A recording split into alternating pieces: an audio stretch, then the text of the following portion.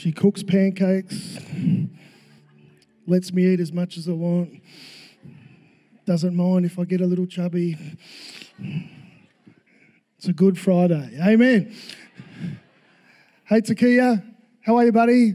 Thank you, champion. Let's give her a round of applause. Good morning, church. Praise God. Thank you so much for coming today.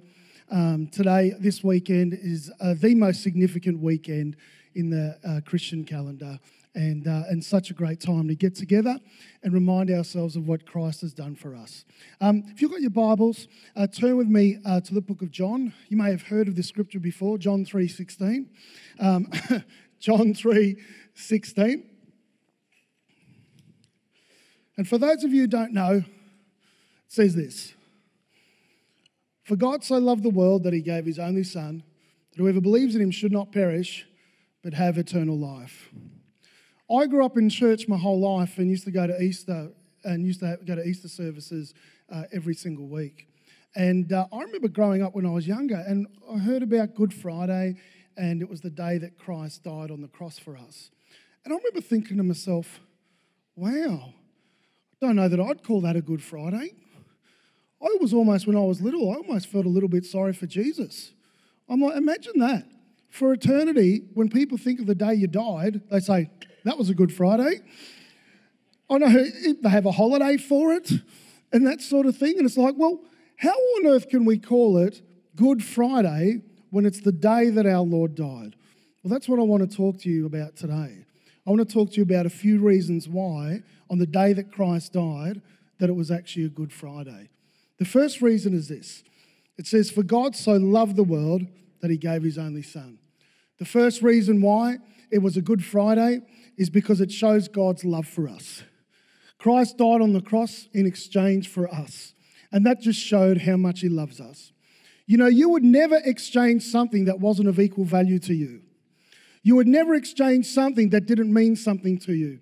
You would never spend $1,000 on a newspaper. You would never do that. Why? Because you'd say it's not worth it. Yet God sent his Son Jesus in exchange for us. So what that means is that shows how much he loves us.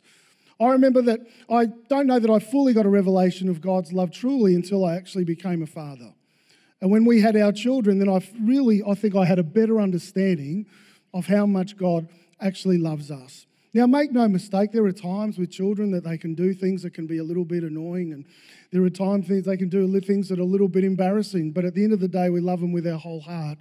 I remember when my oldest son was born, and I remember when I grabbed him in my arms and I knelt down on the floor, and I just thanked God for him. It was something opened up in my heart of how much I actually loved him.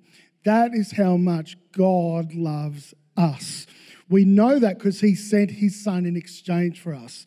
He paid the ransom for us so that we can come and belong to God. That's why it's a Good Friday, because it shows how much God loves us. The second reason why it's a Good Friday is because our sins now can be forgiven. It says, "For God so loved the world that he gave his only Son, that whoever believes in him." Why does he say whoever can believe in him? Because every single one of us is a sinner. And every single one of us needs saving. And there was no other way for our sins to be forgiven. There's no penance you can do. There's nothing you can make yourself right with God.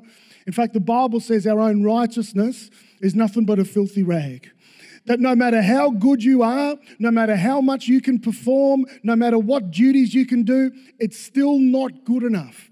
But Christ died and took the punishment for our sin so that we can actually be made right with God, so that our sins can be forgiven.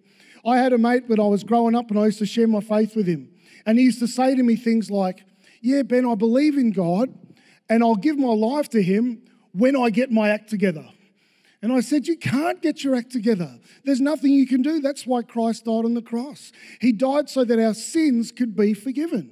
There's some people here that are Christians and you're still living under condemnation, worried about the sins that you used to do. You need to understand it's a Good Friday. Because of Christ, our sins are forgiven. We no longer live under condemnation, no longer live under the condemnation of the mistakes we used to make and the things that we used to do. Christ died on the cross, took the punishment punishment for our sin, that we might be right with God, and so that our sins could be forgiven. That is why it's a Good Friday. And the third reason why it's a Good Friday is because it means we're saved from eternal punishment. The Bible says, for God so loved the world that he gave his only Son, that whoever believes in him should not perish. Outside of Christ, the Bible says that we actually perish. The Bible says in the book of Revelation that there's a place called the lake of fire. For those that don't know the Lord, that don't have a relationship with God, who are not made right with God, they actually end up in that place. And the lake of fire is not a place that any of us actually want to go to. The Bible says that Jesus says that the lake of fire was a place where the fire actually never goes out. I remember many years ago, and I heard this evangelist speak, and his name was Dave Reaver. And he was greatly scarred. What had happened was that he had been in the Vietnam War. And when he was in the Vietnam War, he was on a boat going down the river. And as he was going down the river, out from the bracken on the other side of the boat, some men were shooting at him. And as they were shooting at him, he couldn't see where the bullets were coming from because it was full of jungle. So he turned around to one of the guys and said, give me a grenade, grabbed a grenade, pulled the pin, and he threw it into the jungle. It was a phosphorus grenade, which means that it burns up the bracken so that they can see who's shooting at them. However, it didn't work. It wasn't burning up enough bracken, and he couldn't see who was shooting. So then he grabbed another grenade, pulled the pin, held it next to his ear. As he held it next to his ear, the bullet hit the grenade and exploded in his hand right next to his ear. It was a phosphorus grenade, and so phosphorus went all over him. He started burning. What's the first thing that you do? Well, you actually jump in, you jump in the water to get rid of the fire. But the problem is it's phosphorus. It was burning underwater.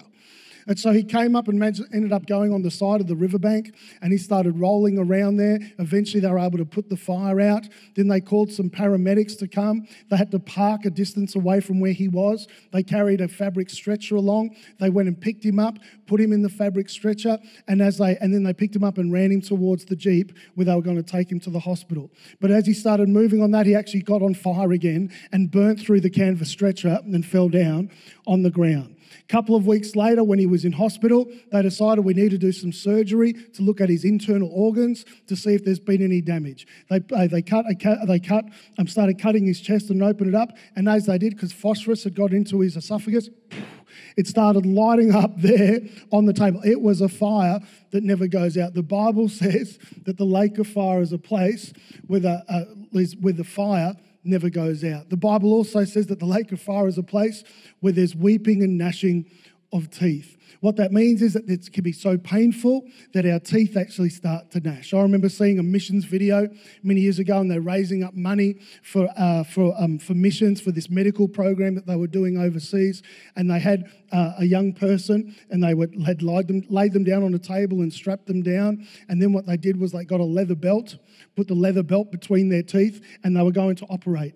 Reason why they put a leather belt on, because they didn't have any anaesthetic, and they were raising up money to purchase the anaesthetic. It was a place where there's weeping and gnashing in teeth, and that's why I'm glad that Christ died on the cross so that we're saved from something like that. It's a Good Friday. He saves us from eternal punishment. That's why the Bible says, sometimes we think, he loves us so much. It was more than a love act dying on the cross. He had to do it. He took the punishment for our sin that we might be made right with God. That's available for every single one of us here. You might be in this place and don't have a relationship with Jesus Christ. I'm here to let you know that you can, because Jesus Christ died on the cross for you and I, and that's why it's a Good Friday.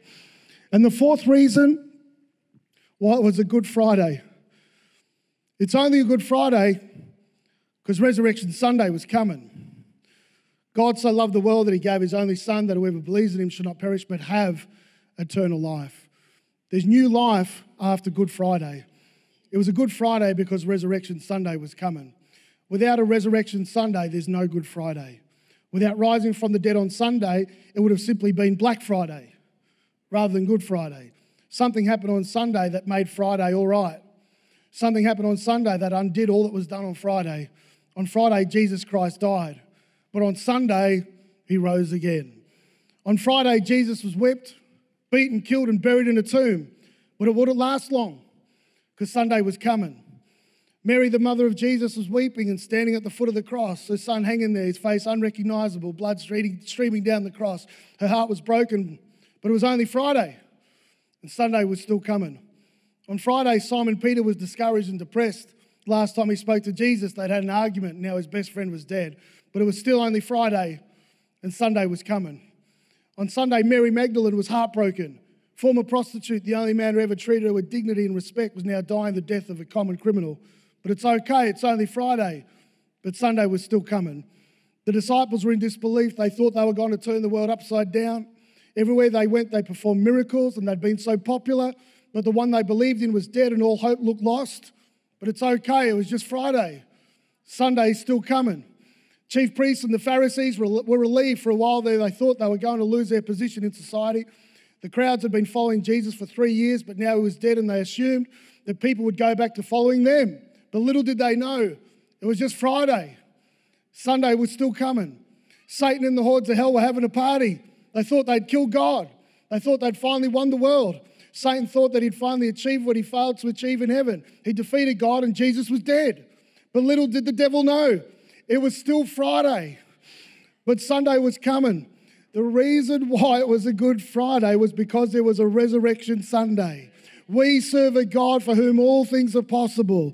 We serve a God who turns dead situations and brings them back to life. Some of you this morning are experiencing a Friday in your life. Things are looking bleak. Things are looking bad. Promises are looking dead. Things aren't going the way that you want. But I'm here to let you know it's okay. It's only Friday. And Sunday is still coming. We serve a resurrection God. It doesn't matter how bad things look. It doesn't matter how tough things can seem to be. It's only Friday. But Sunday is coming. Amen? Some of you are here having a bad Friday, but today reminds us it's okay. Even when it looks bad, it's still a Good Friday because Sunday is coming. And maybe some of you are here today and you're saying, Ben, that's exactly how I'm feeling right now. I'm in a situation where things are looking bleak, where things are not working out the way that I want, where things are looking disappointing. I'm here to let you know it's okay. It's only Friday. We serve a resurrection God. Sunday is coming. He keeps his promises. He performs miracles. He produces breakthroughs. He transforms lives. He changes people from glory to glory. It's only Friday, and Sunday is still coming. Amen? And so maybe you're here today and you're saying, Ben, that's me. Well, what better time to have faith instilled in your heart than on Good Friday? Because Sunday is still coming. Can I ask you to just close your eyes and bow your head?